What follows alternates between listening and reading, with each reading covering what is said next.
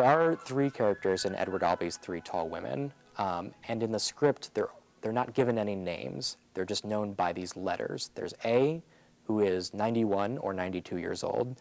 There's B, who is 52 years old. And there is C, who's 26 years old.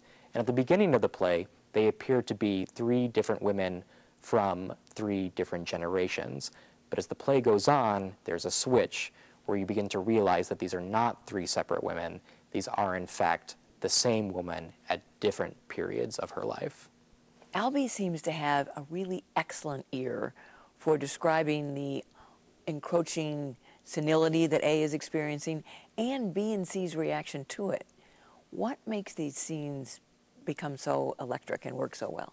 Albee is a kind of playwright who is an incredible observer of human interaction. And I think that he sees all human interactions as a sort of game where there are winners and losers. So every character in all his plays are always trying to get sort of the upper hand and win the conversation.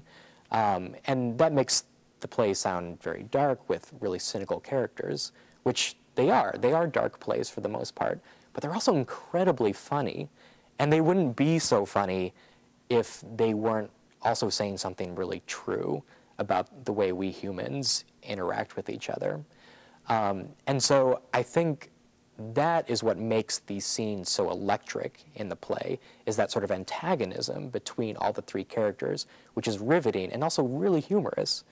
At the same time, you do get a sympathetic side of Albee in this play, and I think it comes in the portrayal of this character A on her deathbed, in which he is so closely observing her state of mind.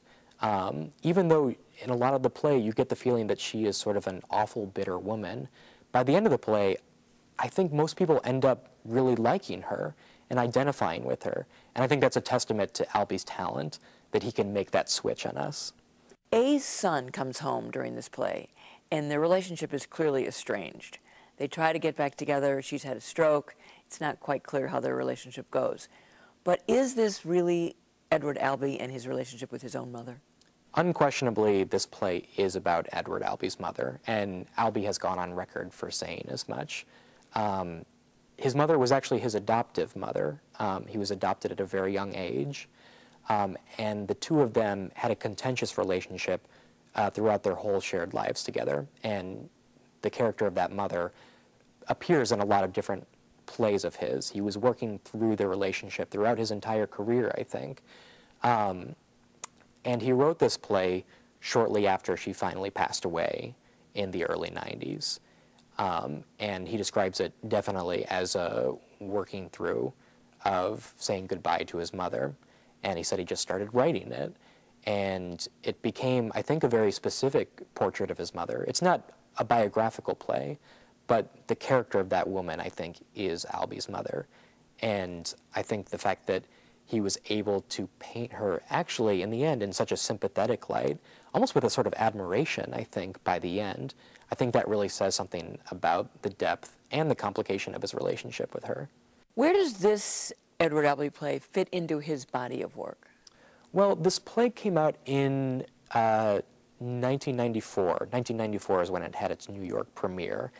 And it followed a period in Edward Albee's career when he had been sort of written off by theater critics.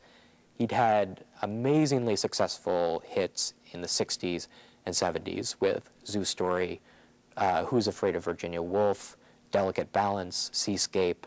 But a lot of critics thought that he didn't have another great play in him anymore. And so Three Tall Women caught a lot of critics by surprise. And it was really his re-entrance into the American theater scene. And the play did win the 1994 Pulitzer Prize for Drama eventually. Thank you. Thank you.